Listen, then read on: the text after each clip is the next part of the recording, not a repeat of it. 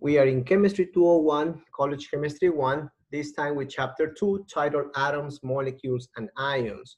In this particular chapter, we will see, the very beginning history of chemistry, how the atom and then matter started to be studied.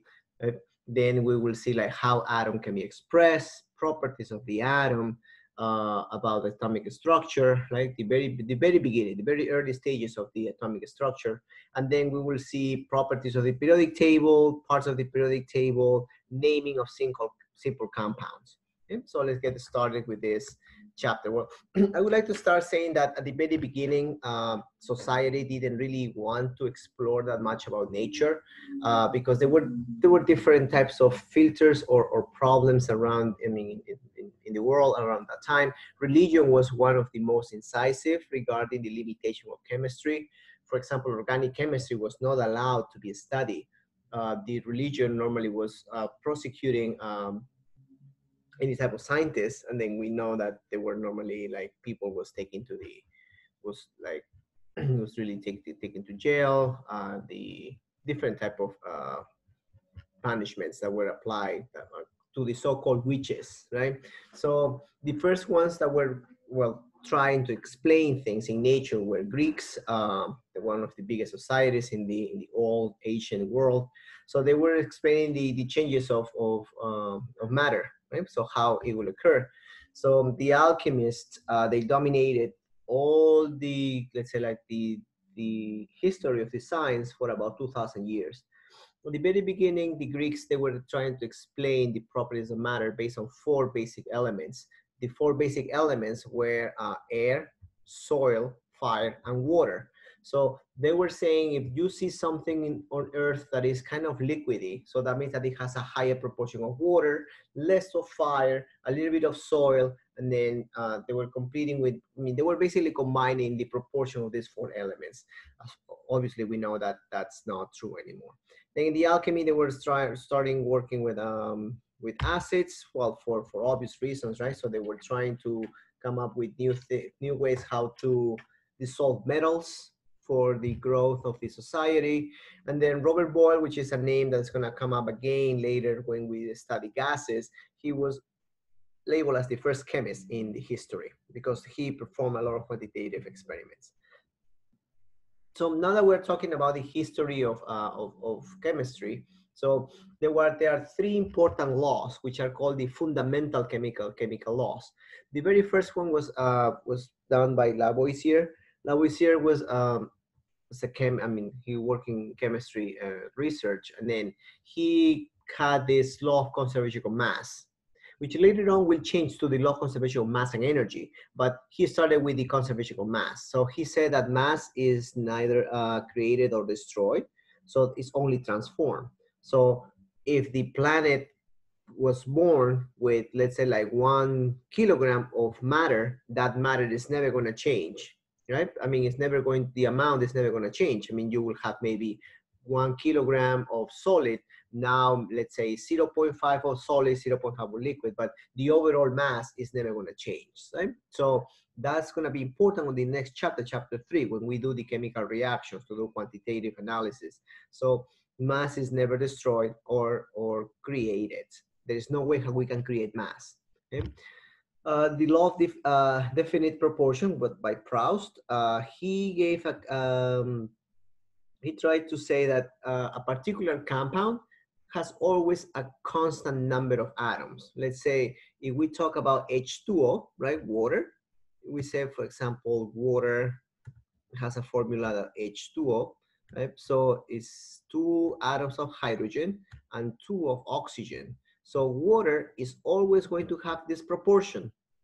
Same thing with carbon dioxide. Carbon dioxide, we know, right, which is part of the respiratory system of our bodies. Carbon dioxide is always going to have 1 carbon and 2 oxygens per molecule. Same thing with water, always 2 hydrogens and 1 oxygen per molecule. No water in the world will have different proportions. And so that is what the law of definite proportion says, that the formula of a compound is authentic, is unique for that particular compound. Next and last of the fundamental chemical law is the law of multiple proportion of Dalton. So what Dalton was saying that in some cases, elements, they combine to form different type of compounds. I mean, two same elements. The best example, well, I can give you two sets of example. We have water and we have hydrogen peroxide. Okay? So in this case, what is the proportion between hydrogen peroxide and water? You can see that in both cases, you have hydrogen and oxygen, but they are combined and mixed in different proportions. Same thing occurs with two gases that we should be familiar, right, with. One is carbon monoxide, and the other one is carbon dioxide, right, which we had an example on the previous slide. So carbon dioxide and carbon monoxide, they are both made of carbon and oxygen, but they are not the same compound. Carbon monoxide is poisonous, right? So it is toxic for your body. And then carbon dioxide, no. Carbon dioxide is not toxic because it's a product of our metabolism. So according to Dalton, who had this particular law of multiple proportions, he says that when two elements form series of compounds, right? In this case, they're forming two compounds, like carbon dioxide, carbon monoxide. The ratios of the masses of the second element that combine with 1 gram of the first element can always be reduced to small whole numbers. Yeah. So what it's trying to say here is that here, if we have a 1, right, the multiple proportion is here, we will have a different is times 2. So it's proportional, I mean, with small whole numbers times 2. Okay. So there are some other cases. For example, sulfur. We can have sulfur SO. Okay. SO is another example. Actually, this one is better. Sulfur monoxide, sulfur dioxide, SO2, it also exists. And we have even sulfur trioxide. So as you can see, these three compounds are all made by sulfur and oxygen. But what makes the difference? Well, is the proportion, is the amount of oxygen that is present on the compound. So here is times 1, times 2, and times 3. So it's the multiple proportion. It's like they're always associated with, right, by factors of whole numbers. So let's start with the atomic theory. So now that we know that mass is an important thing, obviously the chemists, they were starting with mass. Before starting the study of the changes of the matter, they wanted to study first the matter. So it came at Dalton theory, and he came up with a few principles of this particular, right, his study. He said that each element is made up of tiny particles called atoms, right? So at some point, I remember that I told you that the Dalton was saying that if this one is a matter, if you cut it different, right, in an n number of times, right? So let's say that I have now these p's, and now this piece, I cut it again, right? And you keep cutting, right? And you keep cutting an object, let's say like a billion or a trillion times, you will be left with smaller and smaller particles every time, right? When you cannot divide that particular object any longer, right? Because that's the minimum expression, that's called an atom. Atom is the tiniest particle of an element or matter. There is nothing else that is less than the atom that has an identity, right? That's why here they clarify that it's an element. Elements, the smallest way how you can divide an element is to the atom, which is authentic for the element. That brings us to the next principle, which is that the atoms of a given element are identical. Okay? So that means if I have an atom of silver, this atom of silver is going to be exactly the same as a second atom of silver. There is no difference between these two atoms. That's why they are silver, which we know right now, because now that we know everything about these protons, neutrons, and electrons, definitely we know that these ones, they're identical, right? So there is no difference between the two silvers. The atoms of different elements are different in some fundamental way or different ways. So if I compare silver versus, let's say, potassium, right? These are both metals, but there is a reason why these two are different elements, because they are not the same. So They can be different based on the number of protons, neutrons, electrons, different ways how you can differentiate between two elements. But since they are different elements, definitely their atoms are going to be different as well. Chemical compounds are formed with atoms of different elements combined with each other. So a given compound will always have the same relative number, right? So we go back to the fundamental laws, right? So basically it seems like here Dalton, he took from the fundamental laws is that if I have, let's say, iron, right? Fe, iron 3 oxide. Don't worry about the naming. We will go over naming in a second. Let's say iron 3 oxide. This iron 3 oxide will always have the same formula. Whenever I said iron oxide, iron 3 oxide, it's always going to be written Fe2O3, nothing else. Okay? So if I'm talking about, let's say, sodium oxide is always going to have the formula Na2O. Compounds have authentic and unique ways how to be written. There is no multiple ways to write the same compound. Okay? Chemical reactions involve reorganization of the atoms, right? As I think I mentioned that on chapter 1, that since matter is constantly changing, right? The matter of the universe is constantly changing. So in chemical reaction, what we have is we break bonds and then we form new bonds. Okay? So it changes the structure, the sequence.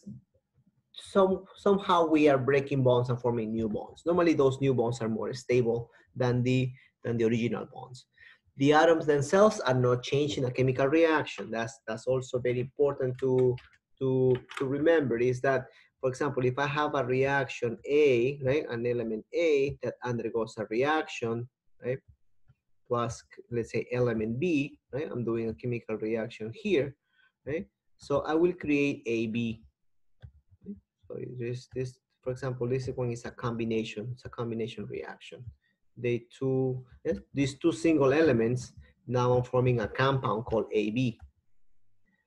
What happened with A? Did A get destroyed? No, A didn't get destroyed. A got mixed or combined or reacted with B to form a new compound. Now what happened with the atom of A? The atom of A is still right here, still here. It's only that it's not A anymore. Now it's AB because it was combined in a chemical reaction. Right? So atoms, they don't get changed. I mean, you don't squeeze them, you don't lose them, you don't fragment atoms. What atoms do is they break bonds with another atom and form new bonds with new atoms. Okay, so now let's go over the theory, right? So now that Dalton was already saying that the atom was part of, or is the smallest particle of matter. So they were trying, the scientists were trying to determine, like, how does it look like? So we want to know, what is this atom? So it is like a block, right? A building block? Is it like a Lego piece, or is it like a sphere? Is a bead? Is, how does it look like? Then there are three different scientists. We will see the early stages, right? So we're not finishing yet about the atomic theory. We will see the very beginning of the theory. So we have Joseph Thomson. He's one of the first ones, right? Is trying to study what is about the atoms. So he used, at his time, the electricity was already discovered. So everybody was playing with electricity.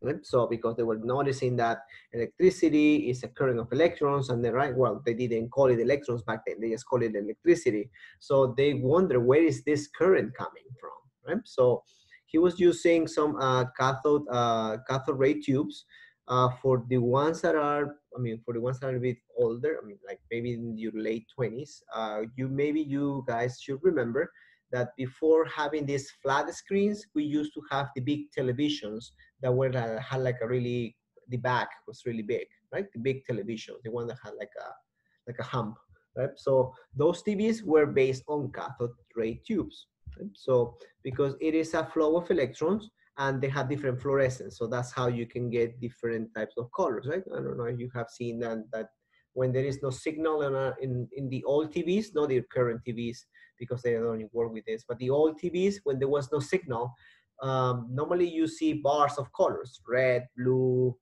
green, black, right? all the colors of the, well, not all the rainbow, but the particular colors you will see when there was no signal in TV. Now in the plasma TVs that we have, the smart TVs that we have right now, we don't see that anymore. Why? Because you don't have that type of effect because you are not using cathode ray tubes. Thomson also determined a study about the electron, the charge to mass ratio of an electron. And he also proposed that the atoms contain positive particles. Okay? So he definitely determined this. There is something negative and there is something positive. He didn't really call it electron and proton, right? Not yet. But he definitely noticed that there is both charges are inside of the atom. Okay? So he back then he didn't call it electrons. Now we know that it is electron. This is what a cathode ray tube looks like. So it's really like a discharge tube, right? So you're putting current one way. I mean, you put here, you have electricity. Electricity is flowing this way, touches an element here, right? And that element is going to be discharging electrons. Basically, now we know that it's electron. You can see that the electron flow is going this way. Okay? Which is exactly in the diagram on the right what we see. Here what we see is that the electron goes from the negative charge, right, from the negative pole to the positive pole. So what did Thomson did? He put like a magnet, and you know that magnets, they have different poles, right? So he put here a magnet with a positive pole of the magnet. So what happened with that? He noticed that the electron flow shifted or deviated to the towards the plus pole. Okay? So this ray has color, so that's how you can see if it gets deviated or not. So he put a plus charge, and then he noticed that the ray shifted towards the pole, right, towards the magnetic field. That gave him a hint. Why is this moving towards the plus pole, right, the positive pole? Maybe because here this flow of current is negatively charged. That's how he determined. He tried the same thing with a negative. Let's say now I have a magnet, but now that magnet is negative, has a negative pole. So now when he was running the rays, now negative and negative, now instead of shifting towards the magnet, it will shift to the other side. So, right, so against the negative pole of the magnetic field. So that definitely gave him a hint. So where are these electrons, where is this ray coming from? This ray is coming from the discharge tube. Here is an element that is made of it's matter, right? So matter is releasing some electrons, right? Or a flow of something. That something is negatively charged. Why is it negatively charged? Because it shifted with the plus, right? With the plus magnetic field. And it repels the negative magnetic field, like in this case, right? So here he definitely noticed that there is something that is negatively charged in electrons. Okay? So something negative is in atoms. Atoms, they have something negative.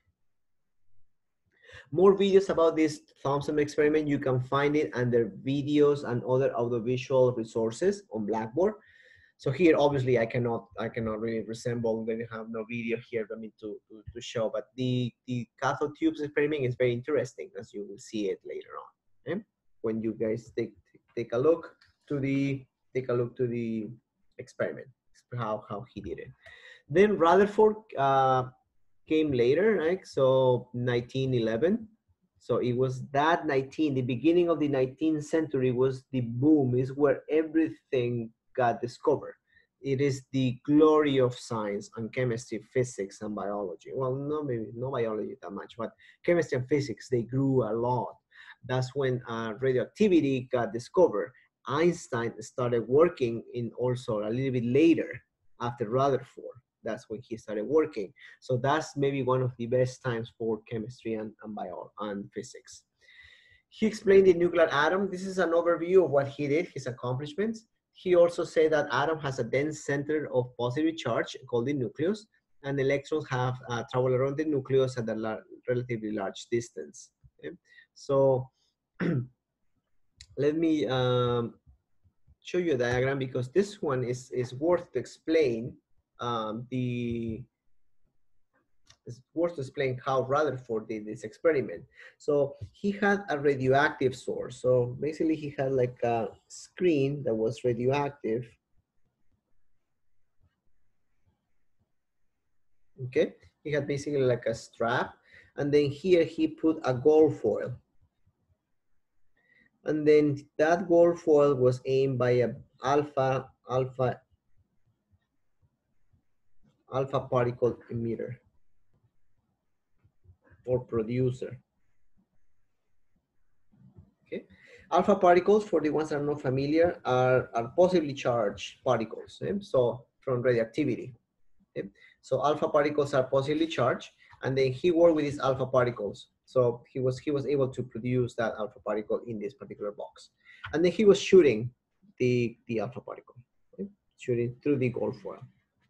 So from the Thomson, right, from the theory of Thomson, I mean, I'm going to put it down here. He proposed, I mean, basically the conclusion of his model is that he will have a solid mass, a solid matter, all right, that's what the atom is, that is all positively charged, and it has insertion of what he called electrons, okay, of negative particles. So that's why they call the Thomson model. They call it a plum pudding, right? So it's a pudding that has plums inside, which are the electrons, what we call now electrons. Okay? So Rutherford, he wanted to test that, what Thomson was saying. Okay, so if the atom is solid, like Thomson says, so that means that if I shoot my gold foil with alpha particles, it should bounce, right? Because if something is solid, right, it's rigid, it has like it's a mass of positive charge with electrons, so that means it should not be penetrated by the alpha particles. But that was actually not what he saw. He noticed that the gold foil, right, was actually passed through. But not only that, is that sometimes it will get deviated. Sometimes it will go right through. Sometimes it will deviate in a different type of angle, and even it will go back to the source, which was even more important. So that was the interesting thing that Rutherford was discovering. So obviously Rutherford here put a fluorescent screen. Why did he put a fluorescent screen? Because he wanted to see, right, by fluorescence where it was hitting, right? So by looking at the light here, right, if it's a fluorescent screen, so definitely you will see where it's hitting the alpha particle. So his conclusion was this, like, okay, so Thomson was wrong. Thomson said that the atom is a solid mass, positive mass with negative charge inserted.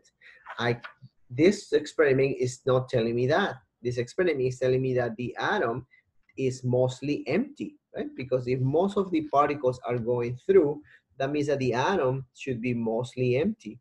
And that's exactly what Rutherford was proposing. So if it's empty, right, your atom is mostly empty, that's why the alpha particle will be going through, right, passing through the foil without being deflected. If you go close to the nucleus, right, since the alpha particle is positive, if it goes through the nucleus, it gets deviated. If the alpha particle hits right on the nucleus, it will get bounced back to the source. Okay, so that is what he explains. Like, since I'm using alpha particles, I should be hitting something that is also positive. The nucleus should be positive. There is no other way, because if this one is positive, how can positive, right, bounce, right, or get deviated?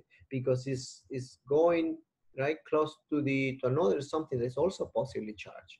So the ones that we're going through, that was because the atom is mostly empty. That was his conclusion. So the atom is empty. I have all the plus charge that Thomson was saying that it was a solid mass charge. That's not true. All the plus charge is concentrated in what we call the nucleus. And then the electrons should be immersed in this basically empty space. This empty space is going to contain the electrons. The electrons are going to be here. Okay?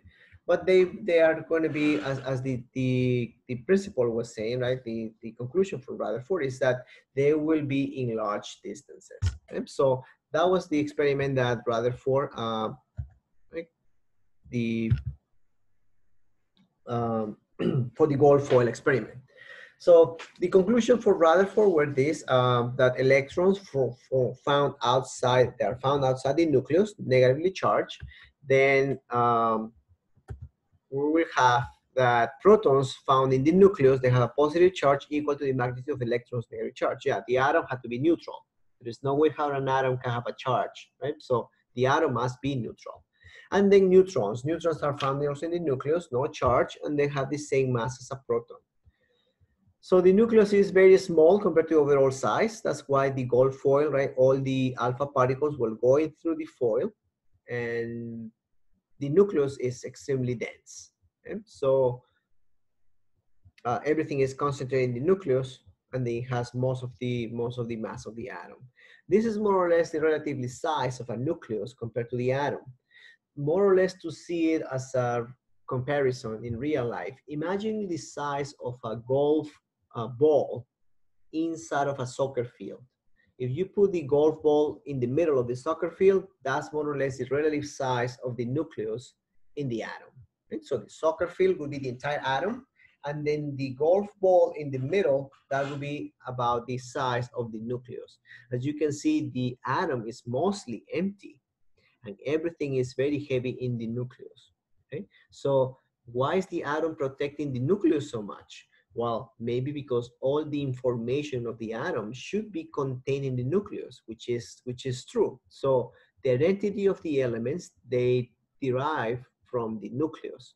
So the purpose of having this electron cloud, as we call it, that empty space right here, this is called the electron cloud. This kind of pink shadow, that's called the electron cloud.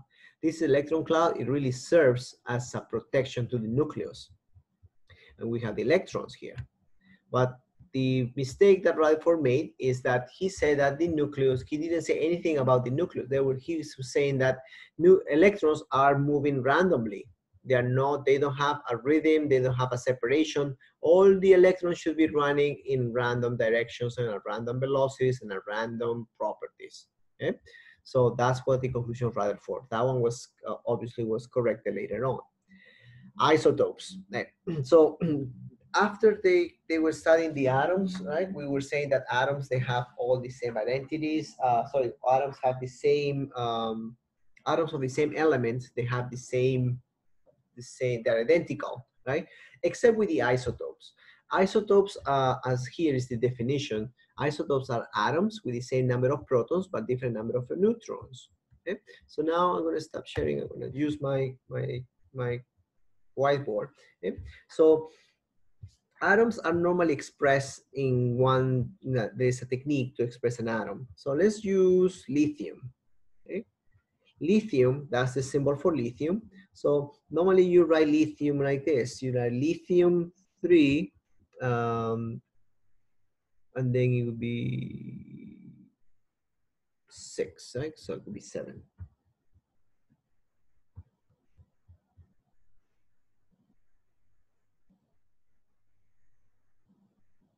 Okay? Or let's say, I think that's too many. 4, let's say.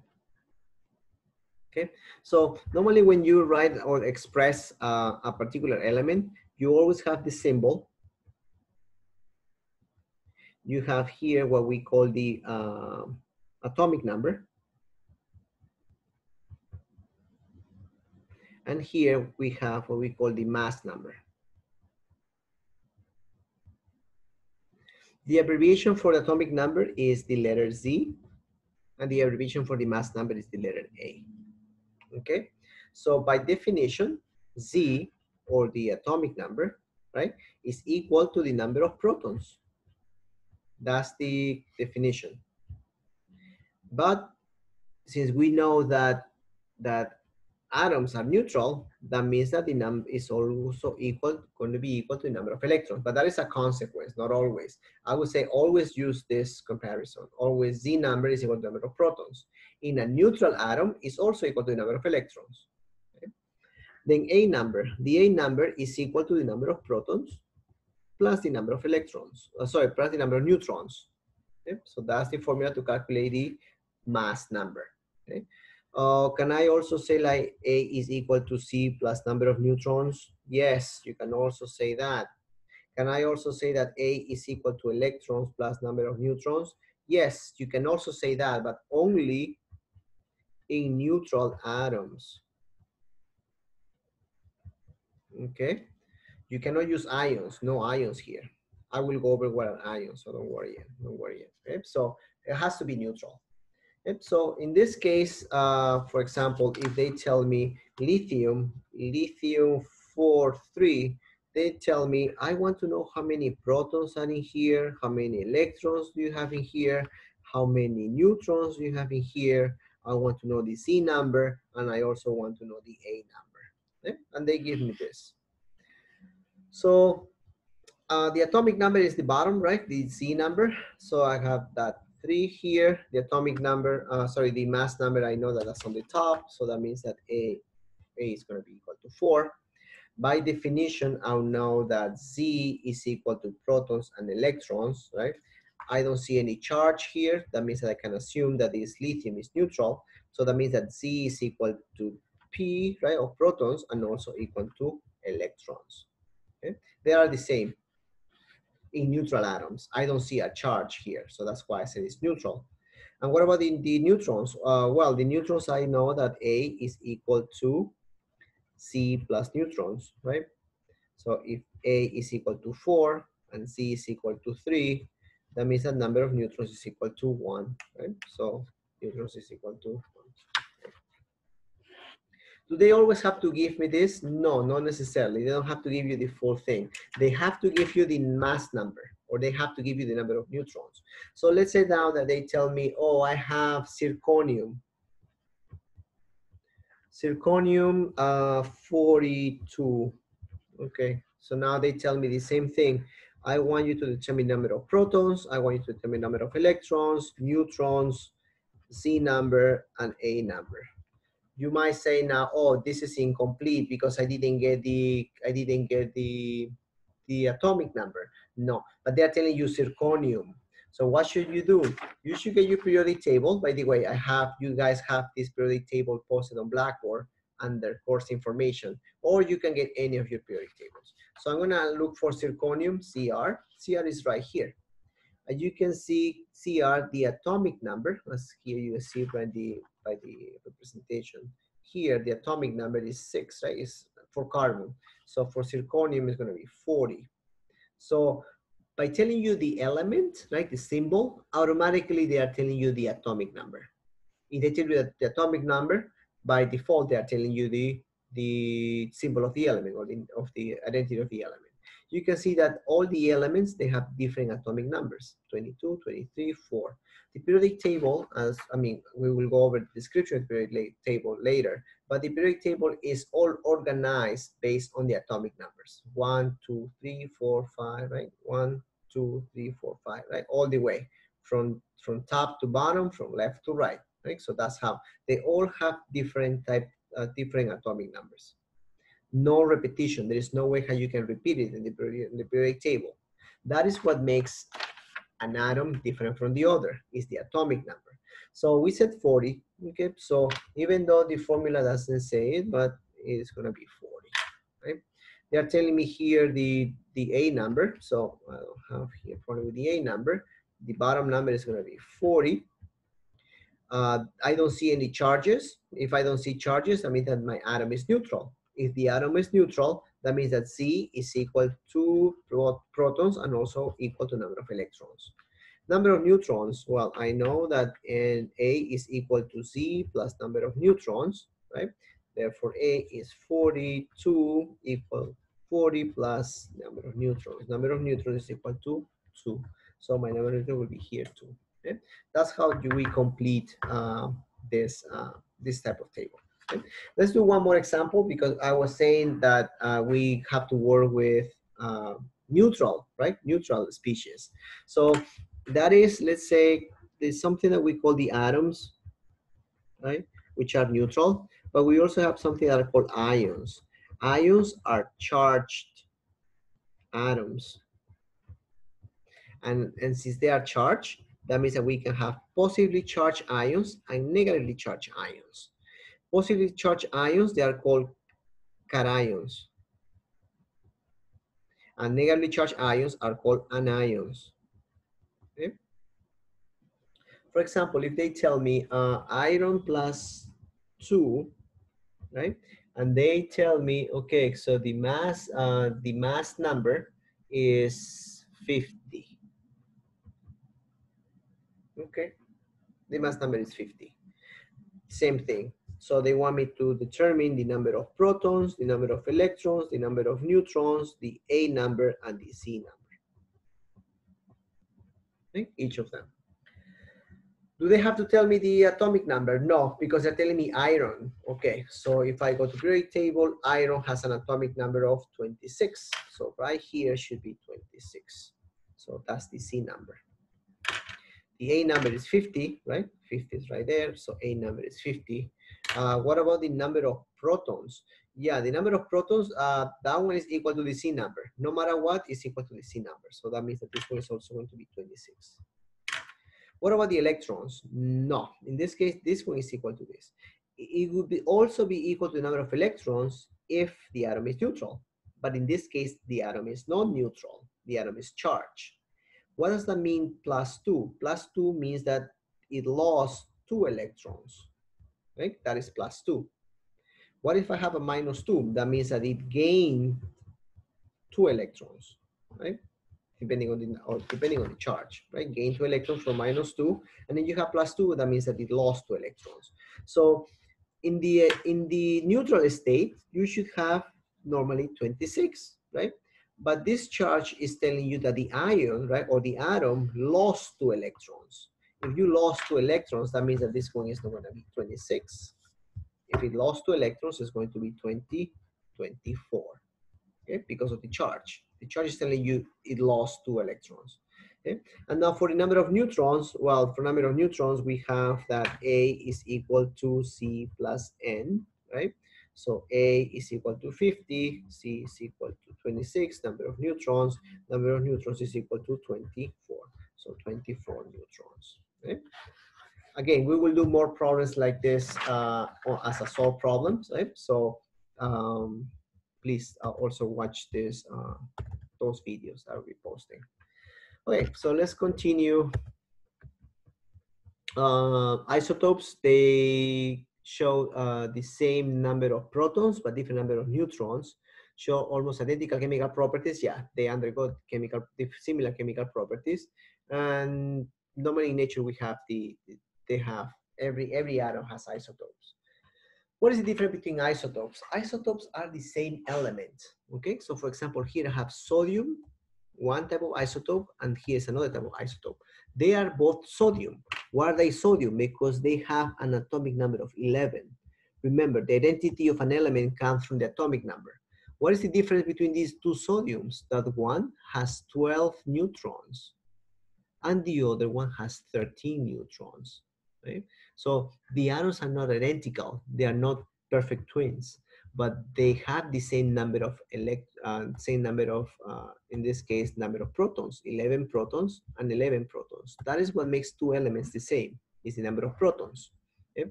So the number of neutrons is what changes. Okay? So that's why they call it that an isotope is heavier. Heavier because it has one extra neutron, or super heavy. So for example, I will stop sharing. So for example, in the case of in nature, we will have hydrogen. Right? The normal hydrogen that we know, that is abundant in nature is hydrogen 1. The other one is called deuterium. The third one is called tritium. Right? So these are all hydrogen atoms, or hydrogen, because they're all 1, 1, 1. But the difference is the mass number. The mass number because they have an additional neutron. So this one they all form water. You can make water with all 3 hydrogens, but this is called water. This is called heavy water, and this is called super heavy water. Okay, so they have the same chemical properties, the same reactivity. It's only that the number of neutrons is what is gonna make a difference between these 3 elements. Right? So it's the same element, right? It's all hydrogen. So the only difference is the number of neutrons. Right? So another example for isotopes, we have carbon 12, carbon 13, and carbon 14. Also 3 isotopes of carbon. You say like, oh, are they always going to be 3 of each? No, no. Some elements they have only 2. Some elements they have 6 isotopes. Some elements have 4 isotopes. So this carbon, for example, has 3 isotopes. Okay? So it has different number of neutrons. So normally the number of neutrons are consecutive. For example, here I have 6 neutrons. Here I have 7 neutrons, and here I have 8 neutrons. Right? So the number of neutrons changes just by units. I mean, you should never expect to see a difference in neutrons of 10 neutrons apart between isotopes. No, that's not the case. And so they are very close in number. If they're different, they're only different by 1 unit or a couple of units. Okay. All right, so let's keep going with the lecture. Okay? So a certain isotope contains 23 protons and 28 neutrons. What is the mass number? Okay, so I know that the mass number is equal to the number of the mass number is equal to the number of protons, or atomic number, 23 plus 23 neutrons. If it's 23 plus 28, right? So that means that the mass number should be 51. Right? 51 right here. 51. The mass number is vanadium. How do I know that it's vanadium? Because the number of protons is 23. If it's 23, if I go to the periodic table, I look for element 23, and then I discover that it's vanadium. V is the symbol of vanadium. Okay. Chemical bonds. Now that we have that this the nature of the atoms, right? So atoms, they form different type of chemical bonds. One of them is the covalent bond, and the other one is the ionic bond. Covalent bonds, they form between atoms by sharing electrons. Ionic, no. Ionic, you have somebody gains, somebody loses. Okay? So be very careful, I mean, with this differentiation between covalent bonds. So whenever you form a chemical bond, it's always going to be a fight between the 2 atoms. Right? So, for example, I have atom A and atom B that they want to get together to form a chemical bond. So then they will do an agreement. Okay, so I don't want to lose my electron. And the other element will say, like, I don't want to lose my electron either. Okay, so then if you don't want to lose, I don't want to lose, then let's share the electrons. That's how they agree.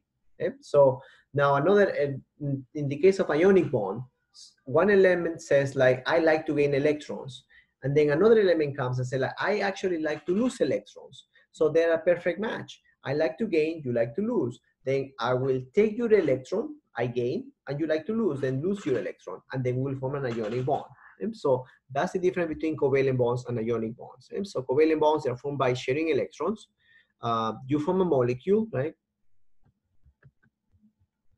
And the ionic bonds you have actually is the opposite, right? So you are not sharing. Bonds are formed due to force attraction. Yeah, because if you have an element that loses electrons, that means that that element is going to become a cation. And then you have the other element that gains the electron. So that means that you have an anion. What is that? What type of force is between a plus and a minus charge? It's an attraction force, right? These oppositely charged ions. So an anion attracts a cation. Therefore, you form an ionic bond. Ion is an atom or group of atoms that has a net positive negative charge. So it's a charge, right? Like as we were saying. Cation is the positive ion, which is the one that has lost electrons, and an ion is a negative one that gain electrons. This is the example I was mentioning before, right? So what is the mass number of the isotope? Here, mass number is equal to number of protons. Okay, protons plus number of neutrons. Okay. I have the number of neutrons, that's not a problem, 78. But I don't have the number of protons, I have the number of electrons, right? So that's what they give me as an information. But I cannot assume that number of electrons is equal to the number of protons because now I have a plus charge, right? So if I have a plus charge, that means that my atom lost one electron, right? So if right now I have 54, that means that the element used to be 55.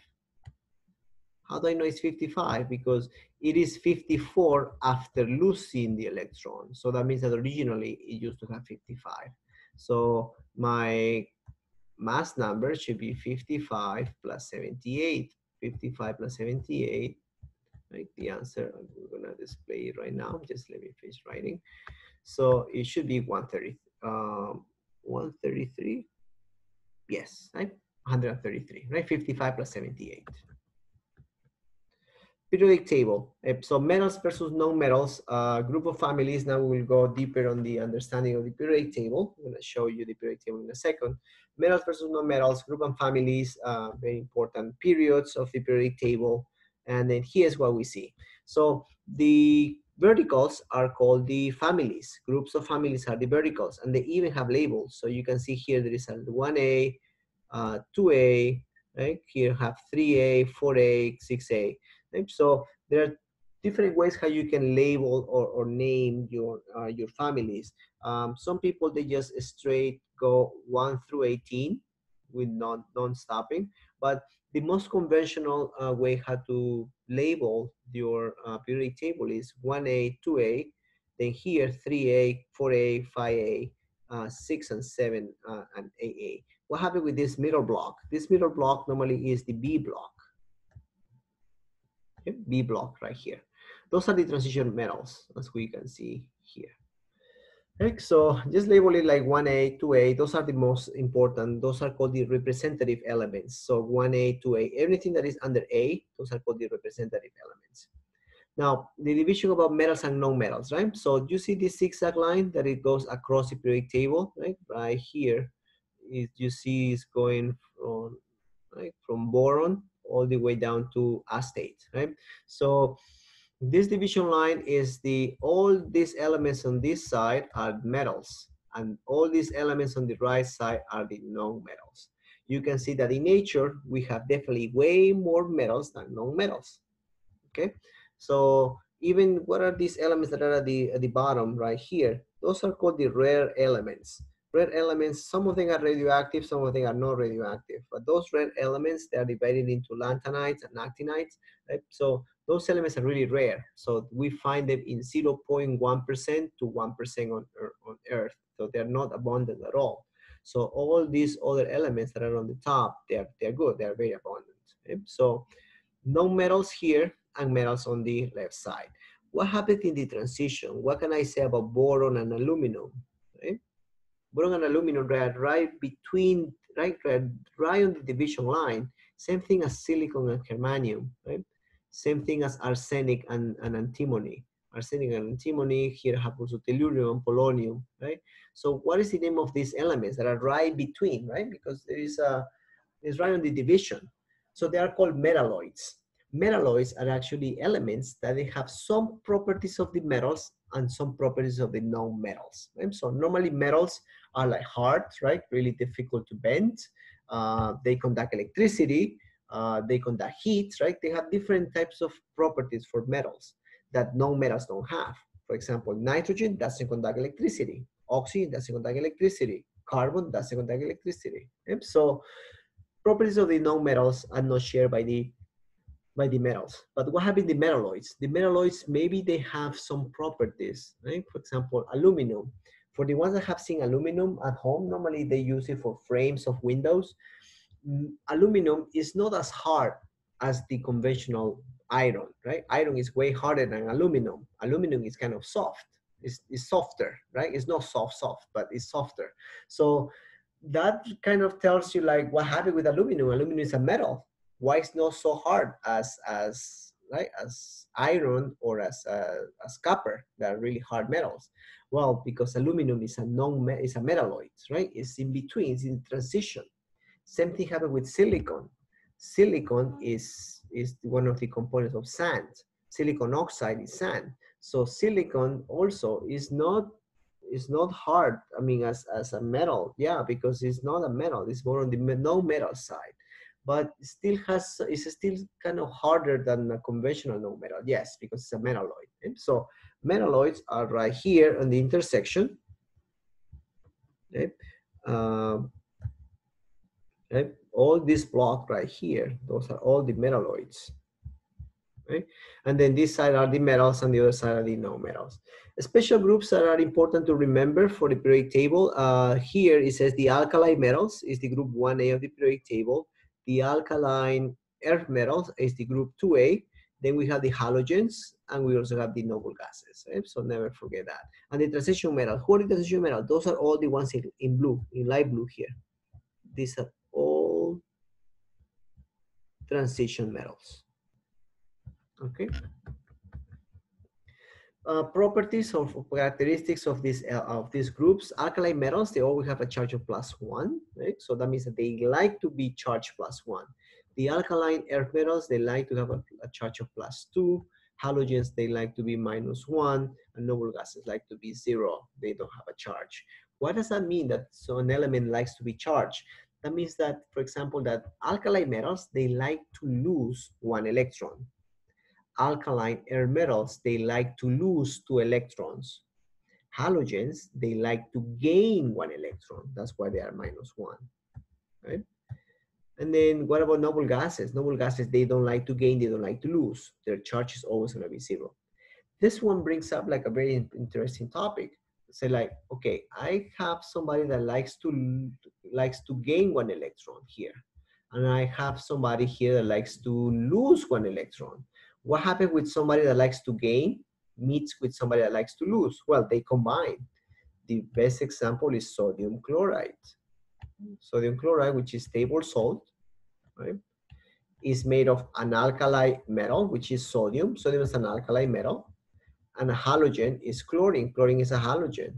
So these guys, they like to get together. That's why sodium chloride is one of the most abundant compounds, right? In ocean, in earth, right? It's very abundant, right? Why is that? Because it's a perfect match. Somebody that likes to gain 1 and somebody that likes to lose 1 electron. Okay? So you will find these matches, I mean, be quite often. One more thing that I wanted to bring back from the periodic table. Remember that we were saying that covalent bonds were formed by sharing electrons, and ionic were formed by gaining and losing electrons. So an ionic bond is normally formed by a metal and a non-metal. Why? Because metals, they like to lose electrons. And non-metals, they actually like to gain electrons. So metal plus non-metal is going to be an ionic compound. Okay? What about for covalent? For covalent, you will have non-metals with non-metals. Non-metal with non-metal, covalent bond. Metal with non-metal, ionic. Is it possible to form a metal with a metal? No, that's impossible. Metal plus metal, they never combine. They never react. Right? They don't form a compound here. Right? You wonder here, no, nothing, never. So metal and metal, they never react. Because to form a chemical bond, somebody has to lose, or somebody has to gain, or share. In this case, 2 metals, they both like to lose. Then no, there is no affinity between these 2 elements, right? Those 2 types of elements. Okay, naming compounds. We are close to the end of this chapter. Actually, that's one of the longest sections, but we're towards the end. So in this particular section, we will learn how to name compounds. They are binary compounds and composed of 2 elements. We have also had the polyatomic, okay? And we have the metal and ionic compounds and also covalent compounds, how that works. Okay, so let's start with ionic compounds, the type 1, which are the more straightforward to name. In this case, we have let me maybe do it on paper, that would be better. So naming compounds.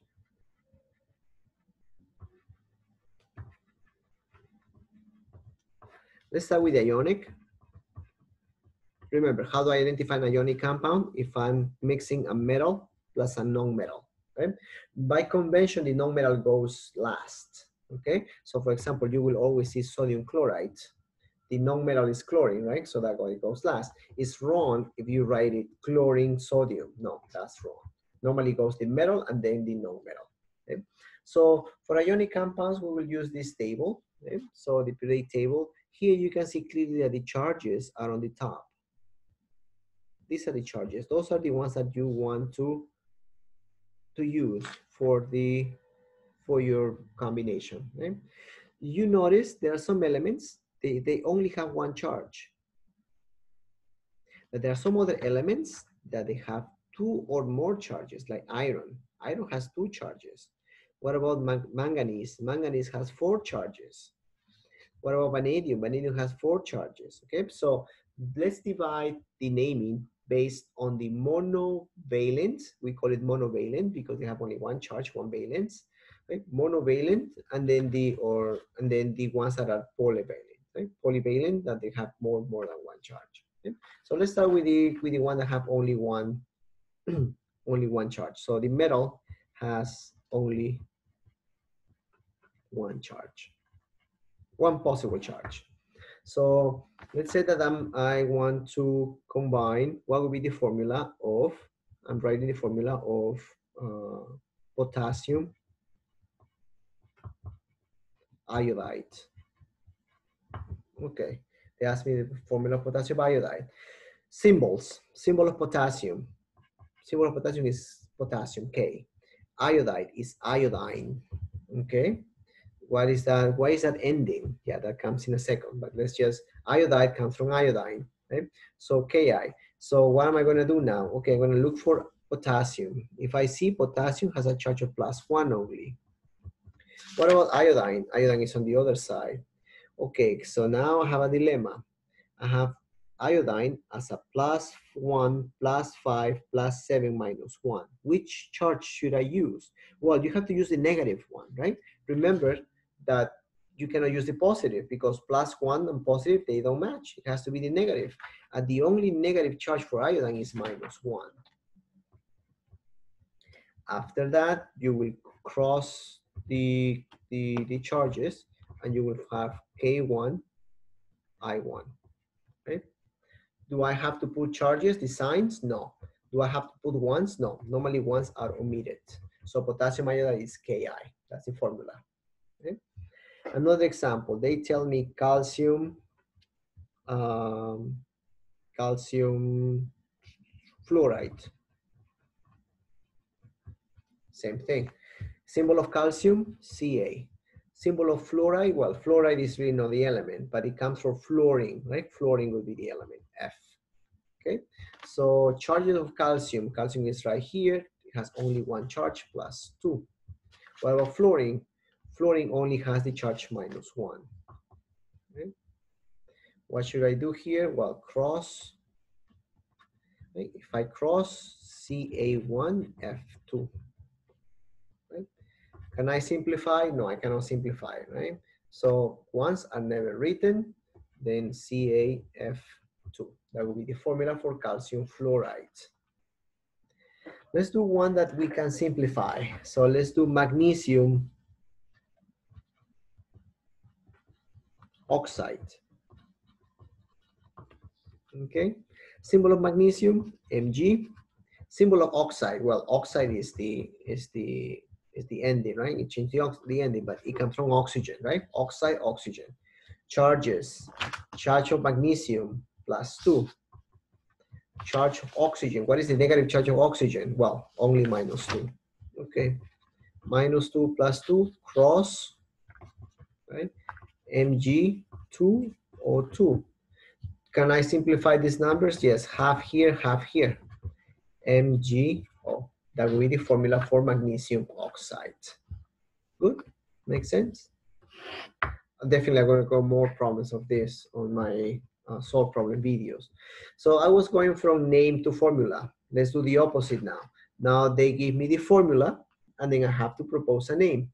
So lithium sulfide. Well, I just said the name, my bad. Okay, Li2S.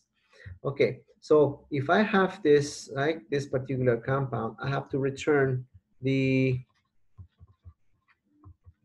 the numbers. Well, here is a 1. This one goes up there.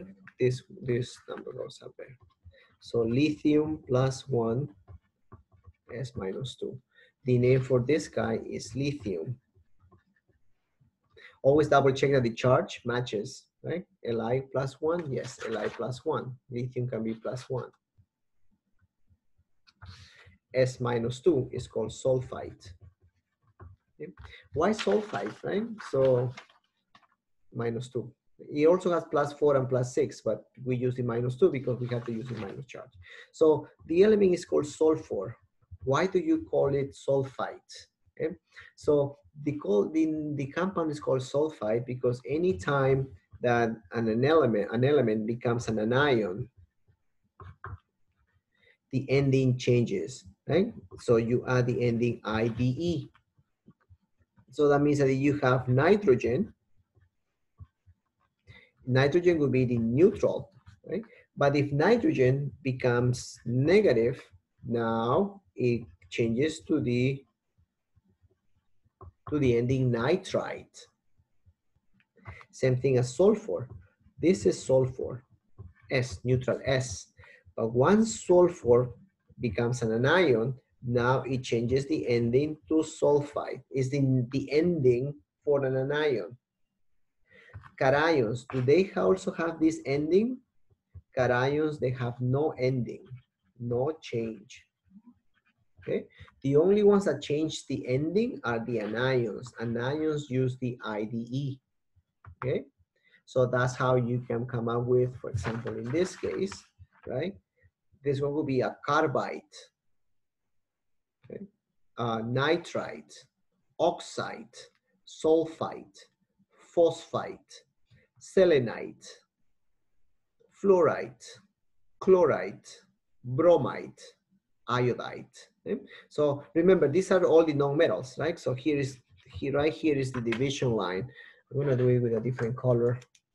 Do with your periodic table whatever you want, of course, right? So here, whatever division, for example, this one is my metal and non-metal division,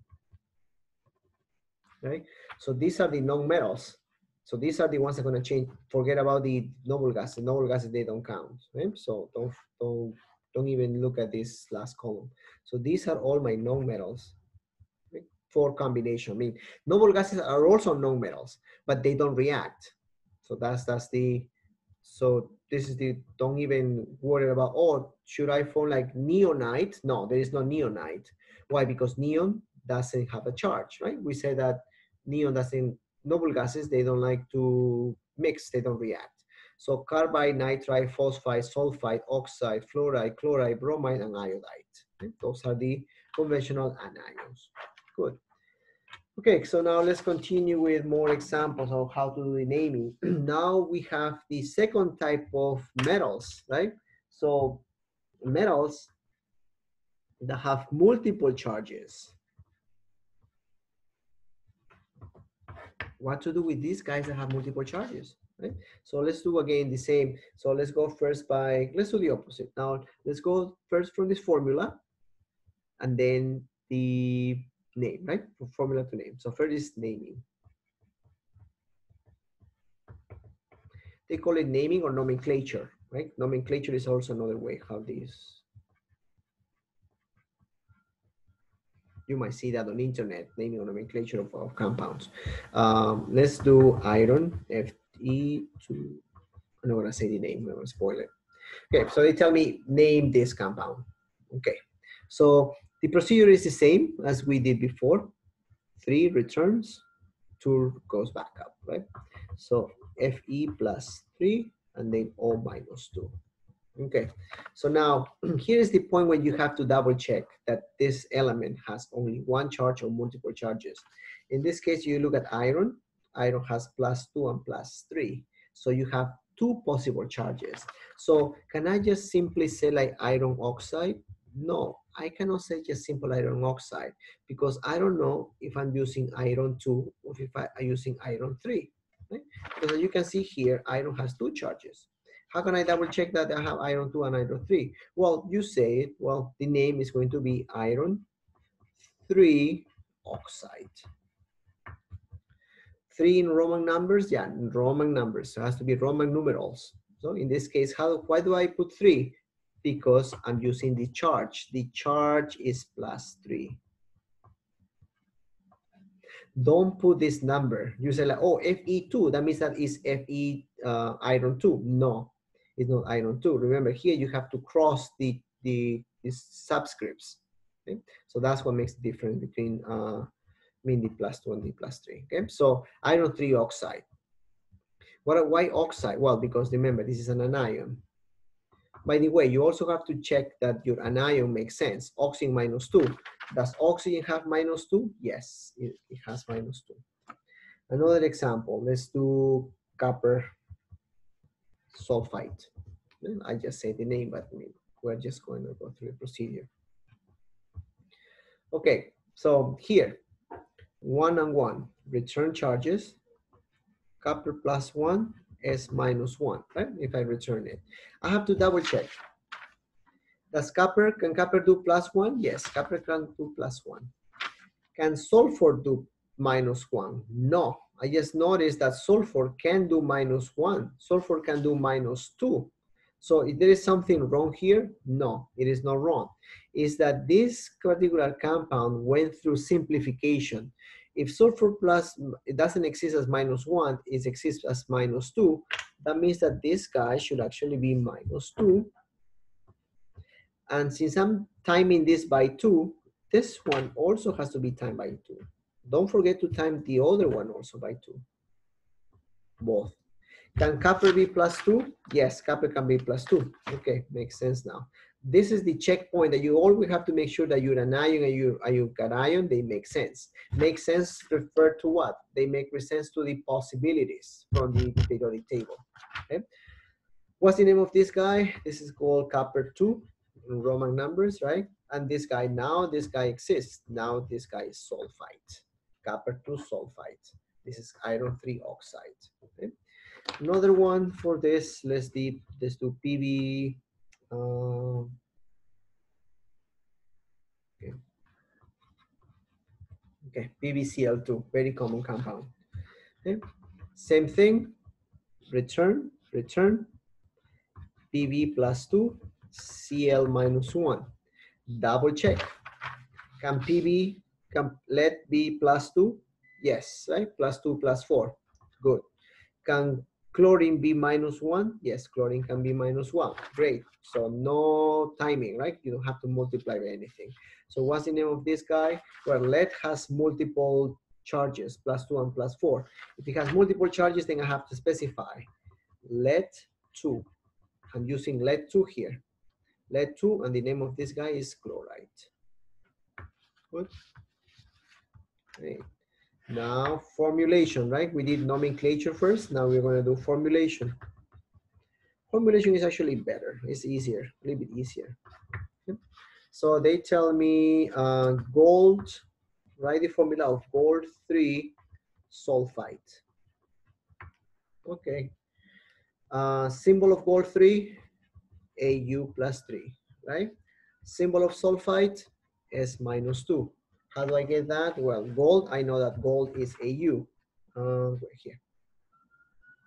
And I don't even have to look at the charge, right? Because here it's telling me gold 3 because it's the Roman number, Au3. Sulfite, the only negative charge for sulfur is -2. So it's cross Au2S3. Should I simplify? No, because 2 and 3. So this one is my final answer. Okay. Another one. Strontium. No, strontium doesn't have multiple. Cobalt. Cobalt 2 phosphite. Okay. Cobalt 2 phosphite. Symbol of cobalt, CO. Here they're telling me +2, right? I don't even have to look at the charge because here they're telling me +2. Phosphite, P. What is the negative charge of phosphite? Phosphite is -3. It's +3, +5, -3. So the only option for phosphite is -3. Cross CO3P2. That will be the formula for cobalt phosphide. Right?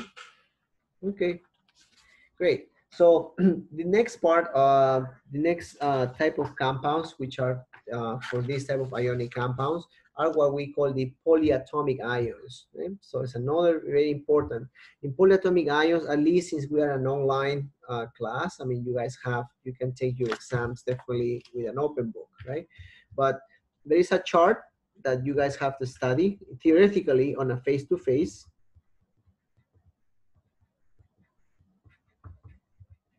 On a face-to-face, you will have to memorize it. But in this case, we don't have to memorize anything. So I'm here, I have the table. Let me, you can see that here. Yes. Okay. Table 2.5 on chapter 58. This is for page 58 of this book. Again, it might change from edition to edition. This is the 10th edition. In the future, I mean, it comes up the 11th or the 12th, 13, 14, 15 edition, yeah, definitely will be changed a different page, but the table doesn't change. It's table 2.5. Here you will have names of polyatomic ions. For example, NH4 plus is called ammonium. NO2 minus is nitrite. Nitrate is NO3. They each have a different name, okay? Normally we'll have to memorize these names and these formulas, but in your case, you don't have to memorize them, right? But definitely with practice, I mean, believe me, for example, how long did it take me to memorize all this? Less than a semester. Well, in my case, we have to memorize it, I mean, no matter what, but it doesn't take you too long because it is really the practice what makes you really, those names will stick to your head uh, once we have, I mean, we use it a lot, right? Depending on the how often you use it, that you definitely stick to these names. Okay, so don't forget table 2.5 for your polyatomic ions. Okay, so they tell me write the formula of the compound silver chlorate. Okay. And by the way, how do I recognize these ions, right? That I have polyatomic ions. Well, first because they are on the table, right? When you have to do this formulation, you have to have the table next to you. Chlorate doesn't sound familiar because if it would be Cl minus, we know that Cl minus is chloride. But this time it's not chloride, it's chlorate, ATE ending. So I know that Ag, right, is for silver. Now, chlorate, if you go to the table, I mean, I'm looking at it right now, but chlorate is ClO3 minus. This is the polyatomic ion. The whole thing is called chlorate, ClO3. What if I remove like ClO? Then it's not chlorate anymore. It's something else. What if I take out the chlorine and Cl3? No, no. The chlorine is ClO3.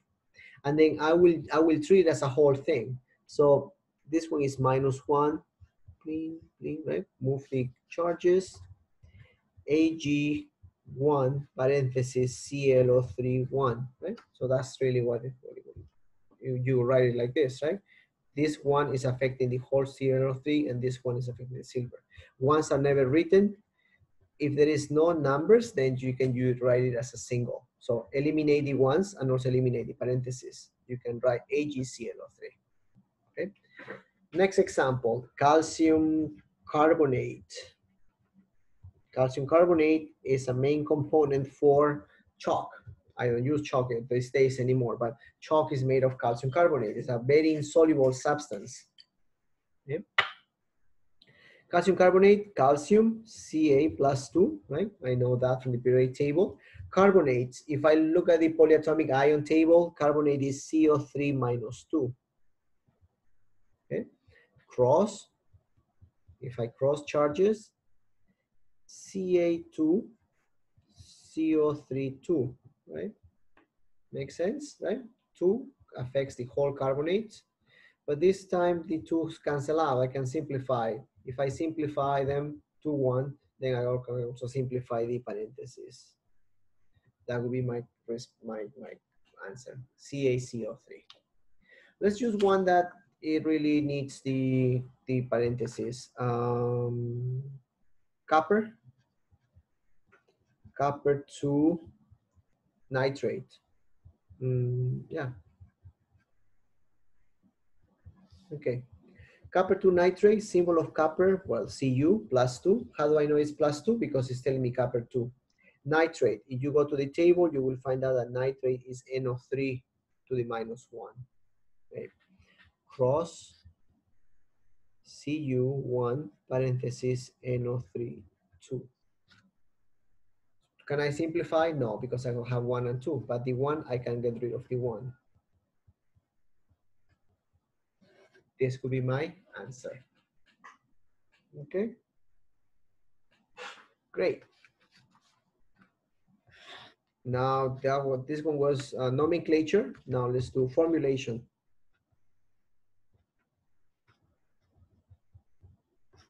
Formulation is the opposite.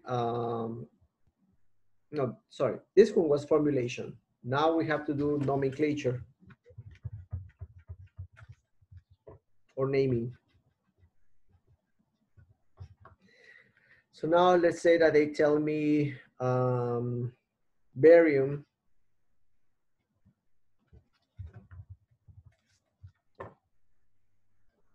BA.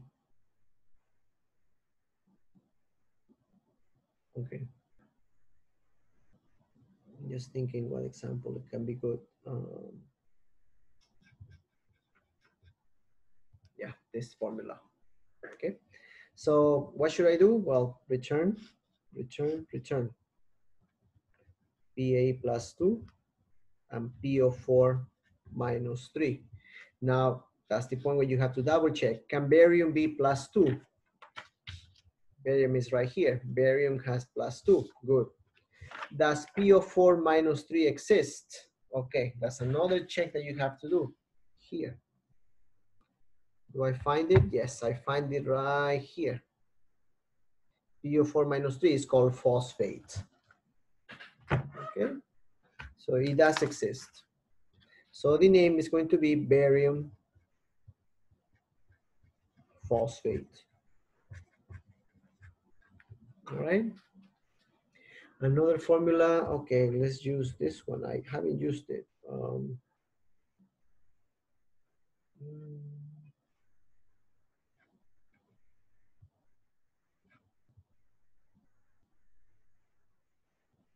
Okay, FeCN3.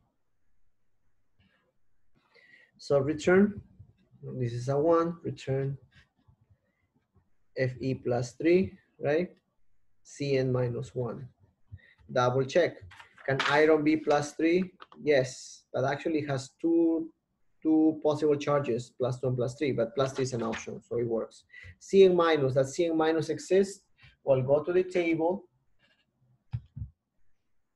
and you will find out that Cn- exists, which is called cyanide. Why no cyanate? Well, cyanate is something else. So just use whatever name is on the table. Okay? So don't try to change the name. So this one exists. So it would be iron 3 cyanide. Okay. Cyanide because the name is telling me cyanide. The table is telling me cyanide. Why iron 3? Because iron is a multiple, right? It has different charges. That's why I have to specify. You say like, is it wrong if I said barium 2? Yes, it is wrong if you say barium 2. Why? Because by saying barium 2, you are also saying that barium has more than one charge. And that's not the case. Barium only has one charge. Okay? If it has it's only one charge, then just flat name. So that's it. If you have multiple charges, then you specify it. Okay? Don't forget that. Okay, great. So we're done with inorganic compounds, inorganic naming. Now let's go to covalent. Okay. Let's go to covalent. Covalent is actually easier, covalent compounds. Remember, in covalent compounds, we have a non-metal plus a non-metal, right? That's how they form. Normally, they are organized based on the electronegativity. Electronegativity is a property of compounds that they tend to pull electrons. They attract electrons stronger. but that's a property of, that we will see later. Okay? So covalent compounds is only named based on prefixes. For number 1, it's mono. For number 2, is di. Number 3, right, is tri, tetra, penta, and then it's very geometric after this, hexa, hepta, octa, nona, right? So we are using these prefixes. Okay, but remember that you have to first identify that you have non-metals. That's the key point. That's the starting point for this particular nomenclature. Okay? So is that you have to first recognize that you're in front of a covalent compound. Okay, so let's say I have this SO2. In this case, I'm in front of a covalent compound because sulfur is a non-metal and oxygen is also a non-metal. How do I know that? Because they're on the right side of the zigzag line. Sulfur is here and oxygen is right here, right? So they are both non-metals. So I'm gonna use the prefixes. For the first element, okay, never use mono. If, right, if you have to use mono, never use mono for the first one. Because here, how many sulfurs do I have? I have 1. According to this, I should say monosulfur, but you never say it for the first one. So in this case, I will just say sulfur. Okay? How many oxygens do I have? I have 2 oxygens. The prefix for oxygen for 2 is di. So sulfur dioxide. Okay? Know that, right? Dioxide. I have to use the IDE ending, yes, because you have an anion. Let's see the next one, P2O5. What is P? P is sulfur, but in this case it's 2. So if it's 2, I have to say diphosphorus, write it smaller, diphosphorus, because it's 2 phosphorus. How many oxygens? 5, pentoxide. Okay. Diphosphorus pentoxide, because it's 5 of them. The prefix for 5 is penta. Well, you contract it, right? Don't say pentaoxide, no, it's pentoxide, right? Another one, Cl2O7. Dichloro,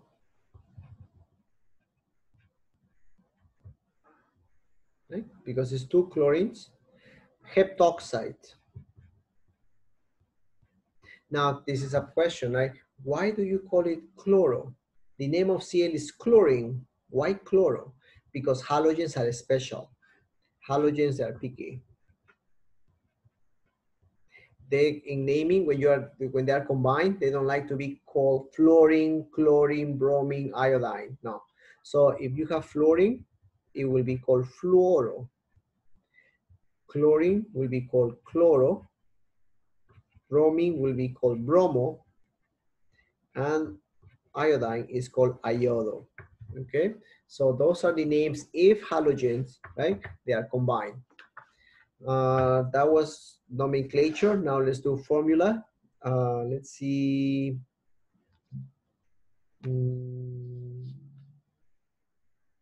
Carbon tetrachloride.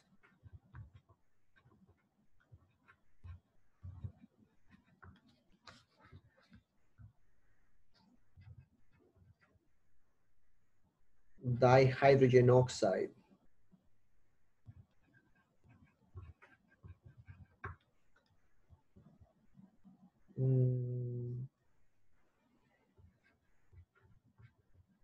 Dinitrogen trisulfide. Okay, carbon tetrachloride. Carbon, okay. There is no prefix, that means it's only 1 carbon. Tetrachloride, that means that it's 4 chlorines, CCl4. Good. Dihydrogen.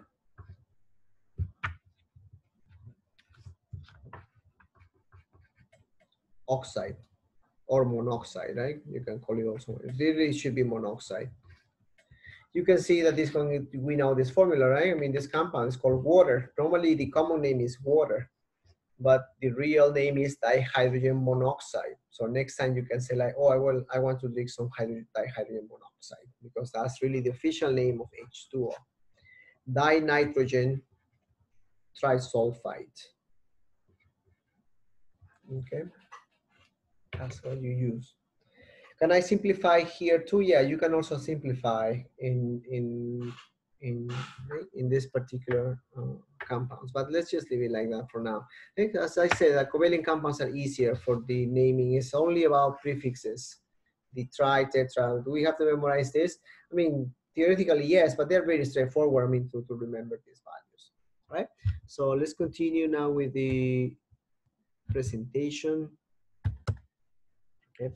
So here definitely will tell you the rules. Just please read this ones. But basically they are all gonna go over the same principles I've been using. Potassium chloride, magnesium bromide, calcium oxide, right? This is the type 2 when you have more than one charge, right? More than one type of positive charge. That's what I was saying with the periodic table. You always have to have the periodic table at hand. Transition metal cations always require, right? Usually require a Roman numeral. So that Roman numeral, that's the one that I was saying. Here will be some examples: copper 1 bromide, iron 2 sulfide, lead 4 oxide. Polyatomic ions, so see table 2.5 in the textbook, right? For this 10th edition is page 58, but depending on the edition that you have, it might change, but it's always gonna be table 2.5. Hydroxide, nitrate, sulfate, right? Okay, here more rules. That's now we are covalent, carbon dioxide, sulfur triangle. Right? Here are some overall strategies. Flowchart for naming binary compounds. Acids. Acids are the specific type of compounds that, as we know, they are corrosive. They have a sour taste, right? So those are a few of the properties of acids. But the best way how to identify an acid is that you will always see an hydrogen at the beginning. So for example, HCl, HBr, HF, HNO3, H2SO4. In some cases, you might see one hydrogen, two hydrogens, three hydrogens. Okay? So molecule, how to name these acids? Well, it depends on the type. For example, here we have hydrochloric acid, right? Normally that is for the halogens. Hydrochloric acid for chlorine, for hydrocyanic acid. You change the ending. Okay? So remember that before Cl used to be called chloride, but when it's in an acid, it will be called hydrochloric. Hydrochloric. The hydro is because of the H. The chloric is because it's Cl in an acid. Hydrochloric, cyanic, sulfuric, hydrosulfuric acid. Okay? What if it contains oxygen, right? So here are the ones that do not contain oxygen. You have to use the hydro, right, as a prefix, and the ending here. The hydro as a prefix, and the ending is IC. That is if the acid doesn't have an oxygen. If the acid has an oxygen, then the ending, normally you will see that's 8, but then you again change it to IC. Okay? So why is that? I will show you here. Okay? For example, all these ions, I will move this here. Okay? So the ATE, this perchlorate is Cl4 minus, right? So to change that to an acid, right? To change that to an acid, it would be, I'm just talking about this Cl4, right? It would be HCl4 in the acid version of that. So if it's the acid version, it's not going to be called perchlorate acid. It's going to be called perchloric acid. By the way, perchloric acid is one of the strongest acids that we have in nature, HClO4. What about oxalate? Right? In this case, it has a -2 charge. Then you will have to do H2C2O4, right? You are adding as many hydrogens as negative charge it has. So now this one used to be called oxalate. then it's going to be called oxalic acid. Okay? You see the ATE ending is changed to IC. Acetate. Acetate, according to this, acetate is C2H3O2 minus. That's acetate. What if I want to make the acetic acid, which is vinegar, right, by the way? So you add as many hydrogens as the charge. See, this is a -1 charge, so that -1 charge now becomes a hydrogen. The rest is the same. The ending changes from ATE to IC, acetic acid. Chloride will be chlorous acid. Okay? So the ATE ending changes to IC, and the ite ending changes to O's. Okay? So in this case, chlorate will be chloric acid. Perchlorate, perchloric acid. Acetic acid, permanganic acid. Dichromic acid, chromic acid. No, peroxide, no, that doesn't, it's not from an acid. Oxalic acid, thiosulfuric acid. Okay? What about this ITE? Chlorous acid, hypochlorous acid, carbonic acid, bicarbonate, no, that's not an acid. Okay? So something else. Thiocyanic acid, phosphoric acid, another AT, sulfuric acid, sulfurous acid, nitric acid, nitrous acid. Okay? So those could be some example for the acids that you will have, I mean, in this case. Okay? So let's go back to the slide. We're almost done. Nitric acid, sulfuric acid, acetic acid. Okay? So the ion denote is O's, right? So that's exactly what I was saying, that if it's the IT, right, this ending changes now to O's. Nitrous acid, sulfurous acid, chlorous acid. Okay? So here is some flow chart for naming acid. That's all I have for now. Again, I will have more questions posted as YouTube videos. Please take a look and let me know if you guys have any question.